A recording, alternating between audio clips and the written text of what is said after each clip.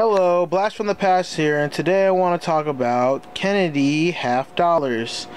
And there's a lot of different types of Kennedy half dollars, and I mean they all look the same except for one, the commemorative kind, which has this little building in the back. I don't know exactly what it's called, but it has the building in the back.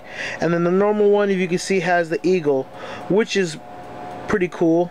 And usually every half dollar is supposed to have the eagle, but this is the I think the bicentennial one right here. And like, you know, the time that they made the Drummer Boy quarters and the eagle moon on the half on the silver Eisenhower dollar, on the, yeah, you know what I mean, on the Eisenhower dollar. Yeah, but anyway, these ones right here, these are 90% silver, and these ones right here are worth you could sell them for about 13 bucks right now. Then these ones right here, these are, I think, 40% silver, and the year change that it started becoming 40% silver was 1964. So after 1964, they all became 40% silver, and so the value of them went drastically down. They went down to, like, I don't know, $7, $6 for these ones right here.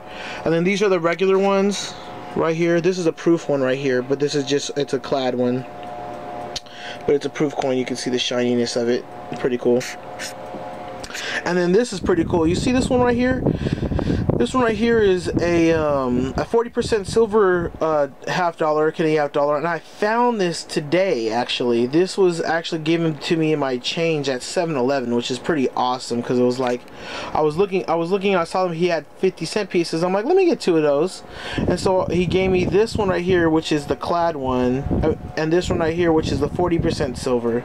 And you can tell the difference is because if you hold it like this right here, you can see that it's there's a silver brim right here, and then this one right here, you can also see the copper right there. You see the copper brim, yeah, and so the rim, and so, like, yeah, that's pretty much it for the 50-cent pieces. A lot of people started collecting these when they first came out, and this is actually the last actual silver 50-cent piece that was in circulation.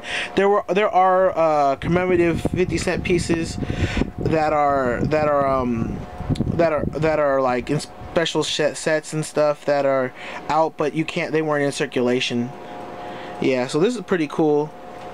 And let's go over, these are the 90% silver right here. These are the 40% silver right here. And then these right here are the plain clad ones, or the copper steel ones, or this right here is the bicentennial one. These right here are this is the reverse, and then this is a proof, which is pretty cool. Alright guys, Blast from the Past. You know, comment, subscribe, you know what I mean?